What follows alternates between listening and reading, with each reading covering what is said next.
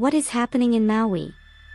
Just after midnight on August 8, amid high wind conditions, a brush fire was reported in the Kula area in the central part of Maui, according to officials, which has caused the wildfires that devastated western Maui, which has become the deadliest the U.S. has seen in more than 100 years, destroying one of Hawaii's historic towns and causing a catastrophe that the state's leaders and first responders are still trying to comprehend.